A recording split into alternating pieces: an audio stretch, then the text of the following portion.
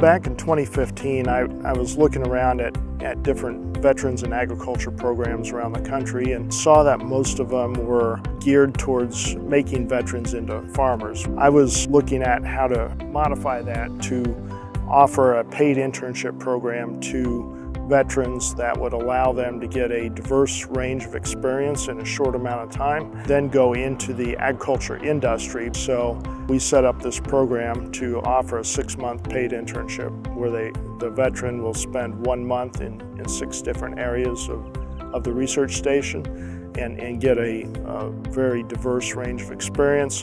And since we started the program in 2016, we've had over 50 veterans go through the program. And for those that have completed the program, we've had a 100% job offer rate. Prior to this program, I've had very little, if none, experience in agriculture other than around, your own home gardens. I'm on my 5th month here. I've worked in the farm crew where I've learned irrigation techniques. I've gone to the horticulture lab where I've learned the different fertilizers that they use and the amounts they use in order to get the best product from the plants. And currently I'm in the tomato lab where we're doing seedlings, we're planting them and tying them. The Skill Bridge program helps out transitioning service members, finding a career path after the military. When I was stationed in Abilene, we had a little bit of a farm going on with me and my wife. We raised some chickens, had some crops growing on. Realized I liked that.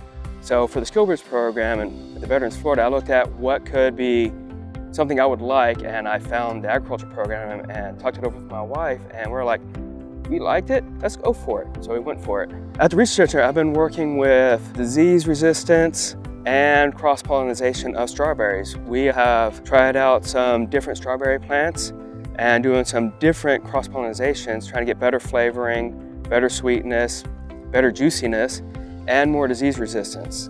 Since I like it here a lot, I'm looking to hopefully get hired on here, continue doing what I've been doing now. If that doesn't work, my wife and I are looking at trying to get some land out near Plant City to try to get a ranch going ourselves again. After the program ends, I'm looking into USDA and if not the USDA, maybe the Florida Department of Agriculture also. For any veteran that's looking at this program, I would say if you like the outdoors, this is something for you. It's a rewarding job at the end of the day. You will sweat, but it's a good kind of sweat.